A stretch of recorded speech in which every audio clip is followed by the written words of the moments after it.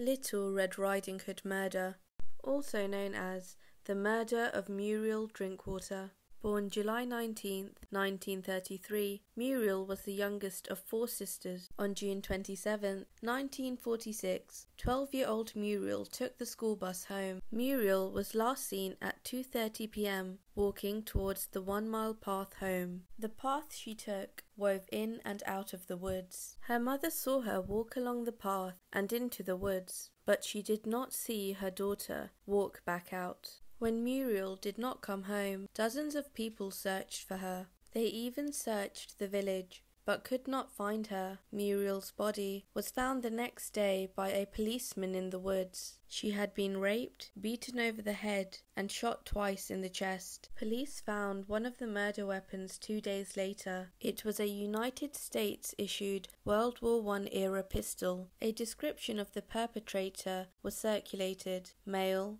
30 years, thick fluffy hair, brown corduroy trousers, and light brown sports jacket. However, he was never found. On July 2nd, 1947, Muriel was buried at St. David's Church. Over 3,000 mourners attended the service. In 2003, the case was reopened with the aim of finding DNA evidence on the weapon, but was unsuccessful. In 2008, investigators were able to extract DNA evidence from a stain on Muriel's clothes which were kept in storage. In 2010, the records and archives of the case were closed off to the public. Scotland Yard felt this would be able to help police catch the perpetrator. Hopefully one day, Muriel Drinkwater will get the justice she deserves.